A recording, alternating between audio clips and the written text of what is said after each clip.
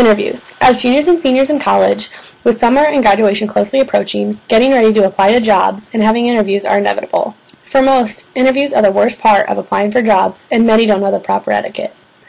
The first step when applying for any type of job or internship is cleaning up your social media profile.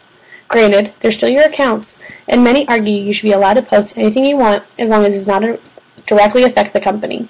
But it's in your best interest to take the photos down of underage binge drinking, a status detailing a bank robbery, or you talking to your followers about stealing a cop car. The usual stuff we mostly talk about on social media outlets.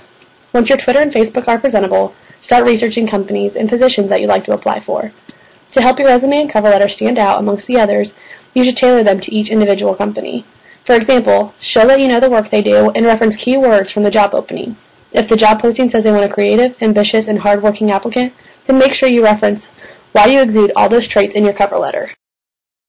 When trying to get your application to stand out, don't be afraid to be creative. Color coordinate your resume and cover letter to the colors of the business. It not only shows you did your research, but also helps your resume stand out amongst the others. When applying for a cult internship, I put my cover letter, resume, and references into a Wheaties box. Another time, I applied to the Indianapolis Indians and made a baseball card with my contact information on it. Creativity only helps you stand out amongst the other applicants, so don't be afraid to think outside the box. After you send in your application, send a quick email or phone call, double-checking they've received the necessary documents, and ask if they need anything else. Be 100% sure that they don't specify that applicants should not call or email because you want to abide by their wishes. Wait patiently for a phone call asking you for an interview. You don't want to bother them after you've already called once. When you do get an interview, make sure you research the company so if they ask you any questions, you can show that you know the company and didn't just apply because you needed the job. There are certain rules men and women should follow when dressing for an interview. For women, you should wear little makeup and jewelry so you don't distract the interviewer. Wear closed-toed shoes, either a pant or skirt suit, and have very little cleavage. Men should wear clean dress shoes, matching socks, a suit, and be clean-shaven. You want the interviewer to remember what you said, not how you looked.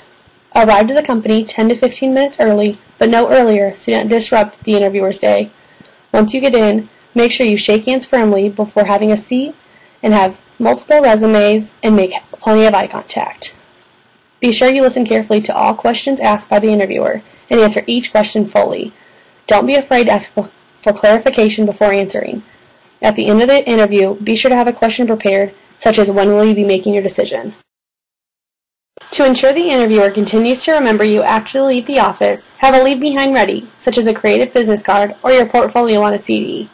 After thanking the interviewer one last time before leaving, be sure to thank anyone else in the office who helped you that day, such as the receptionist who answered any questions or got you a glass of water. When you get home, write a sincere, personalized thank you card or email thanking them for their time and consideration, and wait for a phone call offering the position because you just had an outstanding interview.